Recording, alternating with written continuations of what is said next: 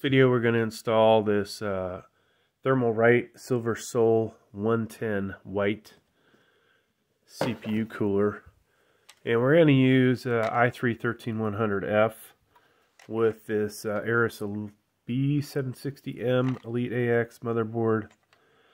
Before we get into it though, something I don't spend a lot of time on is, just kind of, I want you guys to see what this really looks like, fully assembled, minus the CPU and the motherboard. All right, up close. So, of course, we got the two towers on this thing. We've got our fan, and depending on how you put this in here, folks, there's a, intake and exhaust side of the fan, right? So, if you can see the frame, which you can't here, you're looking at the intake side, all right? If you can see the frame that holds the fan hub or whatever, that's the exhaust side. So the way this is oriented, cool air would get sucked in through here and exhaust out this way. All right, now down below we've got this back plate. We've got four we'll call them special screws. We've got some blue washers, and then we have these here spacers, as well as two brackets. All right, all this stuff is tied together. There are a lot of components here, which, I hate to say it, tolerance stack up, if you guys are familiar with that, could, cause some issues with assembly. But overall, Thermalright stuff's pretty good. It is Chinese, which, not a huge fan of their stuff, but Thermalright puts out a pretty good product. So we have purchased it, and we're going to use it in this video. I will probably do a separate video for 1151, 1200, and then maybe an AM4 video as well. Whether they'll all be on this channel or not is another story, but those will be out there. So, all right. Well, to be honest with you, kind of want to start this from the very beginning, right? You would have a black cover on it, and that cover would have a plastic piece that lines up with this bottom corner. Now I'm going to take the CPU out, and we'll just in a second start from the very beginning. You can see a triangle there. We're going to go ahead and pop this open. Take your time doing this. You may see me, go rather quickly at times, but you guys just, take it easy. Now your CPU, if we can see it. Now I don't have either one of my good 4K 60 FPS or 8K cameras. So I don't know if we're going to see the print. But if you're looking at the CPU, reading left to right, all right, at the very bottom is the little triangle, okay? Down here where I'm pointing with this finger, all right? So when we put this in, if you're reading left to right, the left side should be closest to where your I/O input outputs are, all right? So we're just going to delicately put that in, and I'm going to actually lift this up now. This is only for video. I would not suggest doing this at home. We want to make sure this thing is seated good, and so you should be able to run your hand all the way around this, and if you can, then everything is going to be good there. Now I'm noticing there is a little bit of thermal paste on here, so I'm going to try and clean that up a little bit before we continue on. Thermal paste, if you get it on your clothes, it can stain it, and it's a pain in the butt to get out. All right, CPU's good. We're going to drop this down.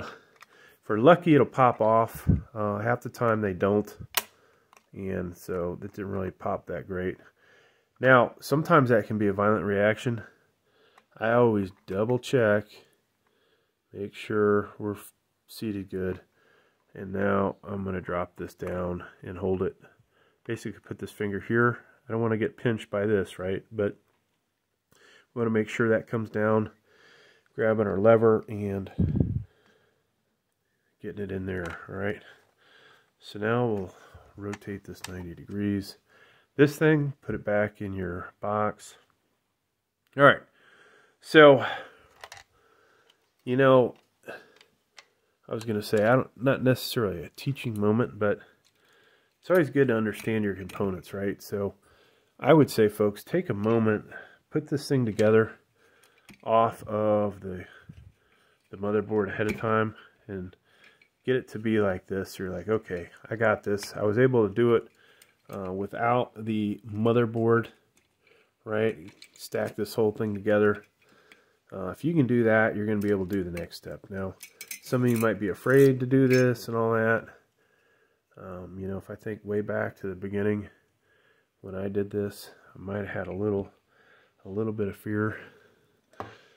Now, maybe my only fear is, you know, how many people are going to insult my videos. No, just kidding. I don't care.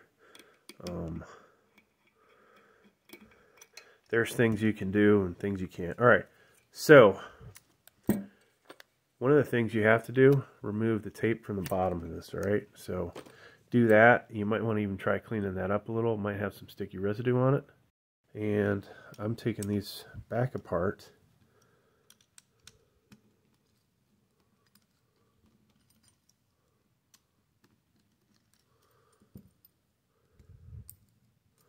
So these are the itty bitty, we're going to use these 4 itty bitty screws.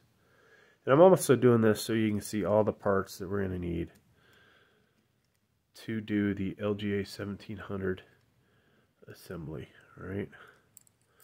We're going to need this bracket and the other one, and sometimes the brackets have the actual part numbers on them, and that one does not. You will need these 2 spacers, okay? Those 2 guys. And then I'm going to pause and just disassemble this. I don't think you guys need to see that again. Alright, so I've done similar ones to this, and, you know, whether I've done them right or not, it's another story, but you can read this thing. It says, install the Intel backplate from the back of motherboard, then place plastic standoffs from front side of the motherboard. Install Intel metal brackets with screws. So the goofy thing about this, you look at the picture, and there's like little washers on here that are shown to be installed on the back side of the motherboard. But then when you come over to this, you've got that part there is called a plastic pad. Those are metal, the other ones.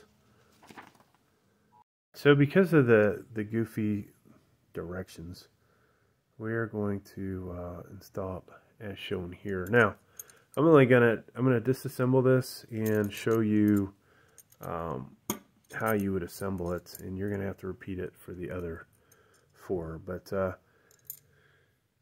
there are 2 positions in here. The outside one is LGA 1700, and the inside would be 1151 or 1200. Now, this screw, when it's put in here, will basically fit in there and look like that. If you rotate it around just right, you'll get it to fit in there. And then we put our washer in, and we're good to go. All right, so you'll do that for 4 of these. All right, so we're ready to put this underneath. Now, like I said, the instructions were a little lousy, but if you didn't have those blue spacers in there, this, you know, there'd be a gap between the bracket and the motherboard, right? But the bracket's going to sit on this piece right here regardless, so that's what that looks like. All right, so if you're questioning the directions, the way they read, I hope that makes you assures you a little better. Now with these guys, you know, this feels like it has a built-in washer in here. The directions don't say which way to orient this, and I'm going to say you probably want this on the motherboard. You know, if this is actually metal, yeah, that is actually metal. better to have that washer up against the motherboard. So we will screw these 4 in that direction. Now, of course, if this was not put together correctly and you did put the blue washers on this side, that would change the height of this part. And that might make it impossible for you to get the CPU to basically almost contact the bottom of the CPU cooler, right? You're going to have a layer of thermal paste on there, and that hopefully is going to fill all the gaps and make a better conduit for heat transfer. Now I'm having a little difficulty getting this one on. So of course, if you get one of these that's defective, which I've had before, could be a huge pain in you know what. Alright, so when we put the screws on here, this will turn those and tighten them a little bit more, hopefully. So now our brackets, we want to orient this like so. Alright, so that means that bracket's got to be oriented like this. Alright, now I might have just shorted you guys on the video, and if I did, I apologize. But yeah, basically I screwed these 4 in, and we are going to put our brackets in like one here, one here, with that threaded post up, so that this guy will sit just like that. All right.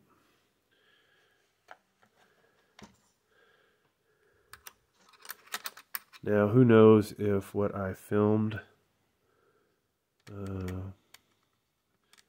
or what I didn't film. Hopefully that made sense to you all. Alright, so this is one of those places where I should have grabbed a magnetic Phillips head. I'm using a number 2 here. Now this is slotted, right? So you will find that these things, the 2 mounting brackets here, not necessarily going to be exactly parallel. What's important is this distance from this threaded post to the one we're going to put in. That length is the most important thing. So we're going to put this guy in. So this is, you know, relatively easy install. Could it be easier? Yes. If you just had a threaded post pop up and a plastic spacer like Noctua does, and your camera guy was a little better. Let's try that angle. Alright, so you can already tell we are slightly off here. Now I've got one side looking real good, and then this side is not looking that good.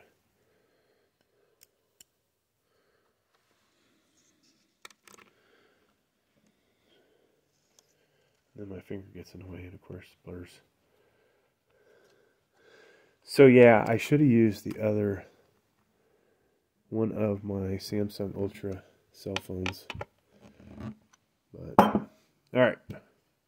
Now folks, thermal paste, and we've got Arctic MX4.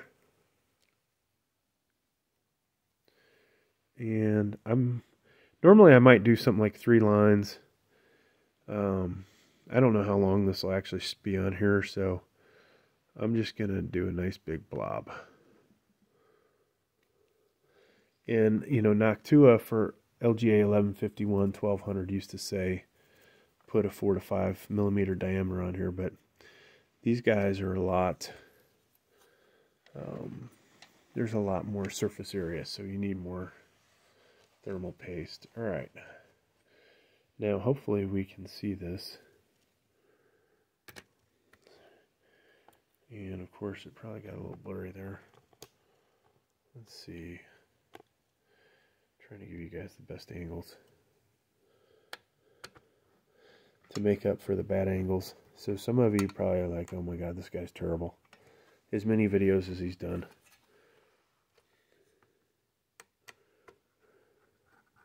Alright, so I want to get a couple threads on each side. And then, you know, a couple more threads. What is this doing? Spreading the thermal paste a little more evenly. If we tighten it down too much on one side, we'll push the thermal paste off center. Assuming it was on center to begin with. Now we're just going to tighten this down. So, you know, nice little cooler, right? If you have a lot of headroom over it, then, you know, 120 millimeter single tower is probably a better thing to go with. But is what it is. Alright, so now when we look at this, folks, we want our cold air to get basically sucked in through here, across the fan and out the back, right? To do that, our fan will need to be oriented like so, alright? And I'm going to loop that through. Now notice how the brackets are on here, right? So I went ahead and did those ahead of time. Then we're going to drop this thing down, and hopefully they'll stay on. And it doesn't look like it's going to go down any further. Then we'll pull these tight and into that groove, if you saw that. And the other side, which you can't see. There we go. So we have those in there as well. Now, on this motherboard, let's drop down again. There is our fan header for our CPU cooler. And it does appear I could have looped this around again on there. So we're going to go ahead and put this in, 4-pin. And this is a little tight.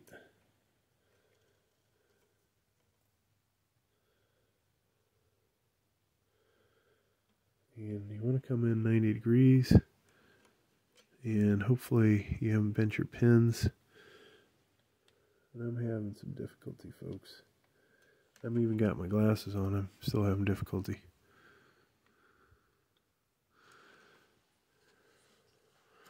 Let me try a different orientation here.